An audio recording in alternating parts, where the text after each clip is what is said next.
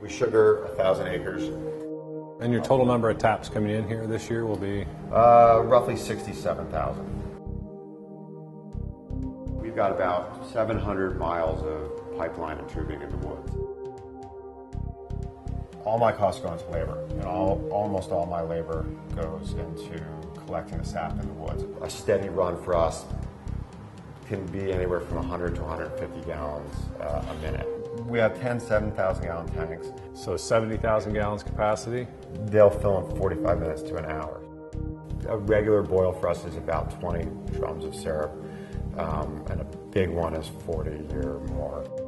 We average over half a gallon of syrup per tap.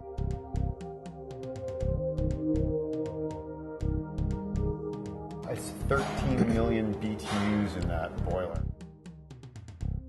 Each evaporator is capable of evaporating 1,000 gallons of water an hour. Honestly, I don't think I even thought twice about whether to be organic or not. The flavor has to be there. Well, it's definitely exciting, but it's both thrilling for good and bad reasons. Right. You always feel like you're right on the edge of disaster.